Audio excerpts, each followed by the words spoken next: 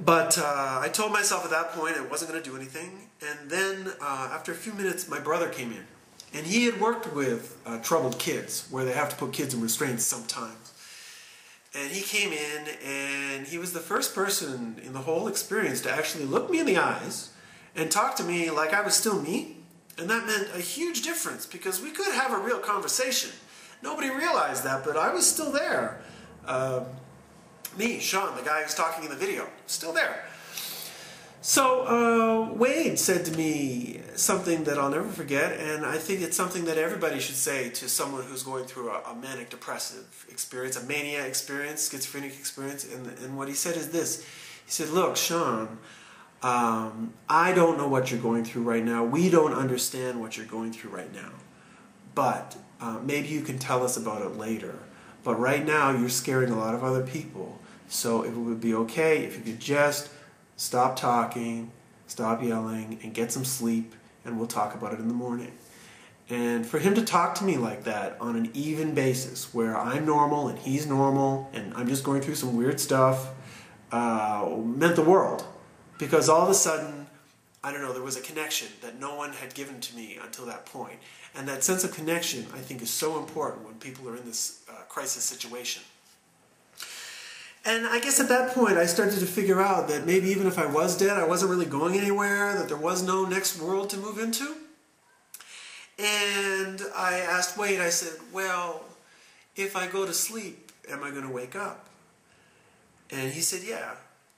And I realized at that point that I really wanted to stay. I wanted to stay on Earth, and if I had the choice, I wanted to live. There was a lot that I wanted to do still. And I think there was a lot of people that I could help after being through this kind of experience. And in a sense, this video ties right back to my time in the hospital, when I thought, I want to help people who are going through this experience that I went through. And that's what this is about. When I woke up from the experience of being drugged, the psychiatrist came in and saw me, and my parents came in and saw me. And the first thing they asked me was what happened, and I knew I needed to get out of that hospital in order to survive.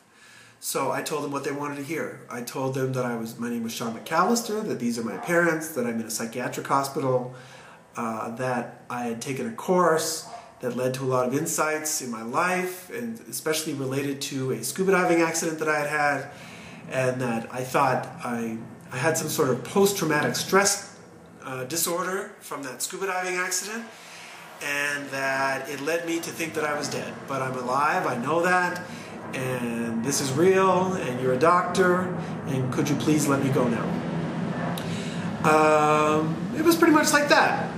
And then they did. They saw that I had my bearings about me, and what they didn't realize, though, was that I could have told that story to anybody at any time over that previous period, but I had chosen to follow the symbolic level, which was what I was in. I was in the symbolic world. I wasn't in the real, physical world. I was in a world that in many ways is more real. I could have told them that any time.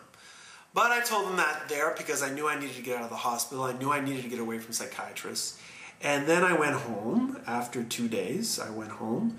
And then I started to ask questions about what really happened to me. Am I alive? Am I dead? What is the nature of reality? What's going on? And what is this wonderful new world that I'm living in?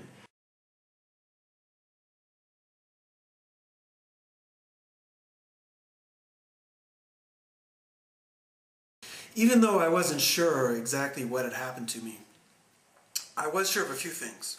One, what I went through was a sacred experience. There is no question. I felt the divinity of God inside of me. It was as if I was God himself, itself. And not in an egotistical way, like, oh, I'm fantastic. Just the only word I could think of is sacred. It was a sacred experience. The second thing I know is that that psychiatric hospital was probably the worst place anybody could have taken me, because those people that work there as doctors, they have no idea what is happening to you.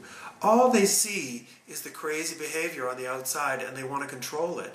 And that is exactly the opposite approach that needs to be taken when you're dealing with these people. The problem is that, of course, they don't believe in God. They don't believe in God or Spirit having any effect on us, and that this can influence their treatment in any way. So on the whole, I would say, you know, Wellesley Psychiatric Hospital, you were a nightmare. Congratulations.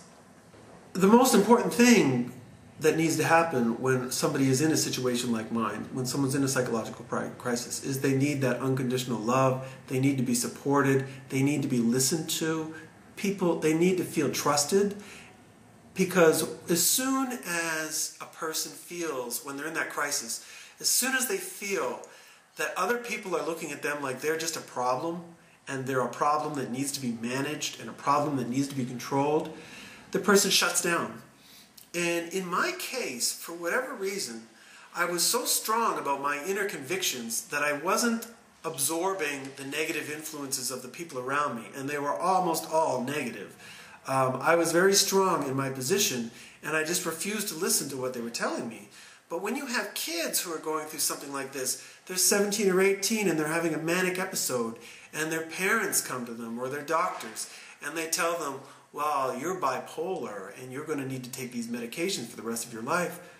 You know, what are you going to do? You're 17 years old. You just say, okay, I'll do it. I'll do this. I have a problem. I have a mental illness. And as soon as you buy into their way of thinking, any beneficial possibilities of this experience, they just disappear. Poof, gone.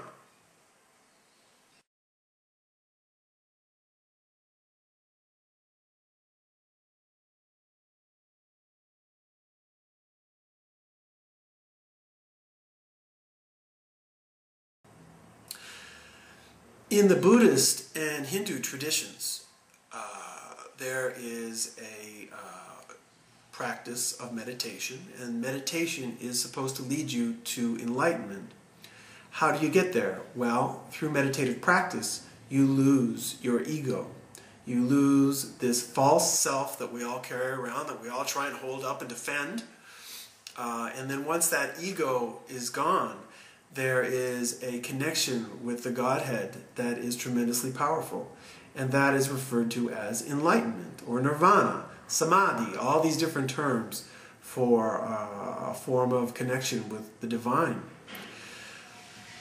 When my friend Sheena came to see me, and Sheena is a therapist, and she came down and talked to me about what happened to me, and I explained everything to her and how I had had this confrontation with death and was prepared to go on to the next life fearlessly. She told me that what had happened to me was fantastic, and had told my parents that I had lost my ego. And after further research, what I have found is that when people go into this manic state or a schizophrenic state, these kind of things, they are losing their egos as well. The problem is that they are having the sensory experience that happens when you are enlightened, but they don't have any of the background. They're not prepared for it. And so when a 17-year-old goes manic and has these incredible feelings of euphoria and connections, sensory connections with the world, where they lose the separation between themselves and the objects, they don't feel this as a God experience. They actually recoil in fear. They are afraid of this experience, especially when they respond to the way people are responding to them. They just become very afraid. So how I see the difference between Buddhist enlightenment and bipolar syndrome is largely a question of how it's being interpreted by the person who's experiencing it. It's largely interpretation. And it's so important to have people around the person in crisis who understand this so that the crisis can be framed in a positive way.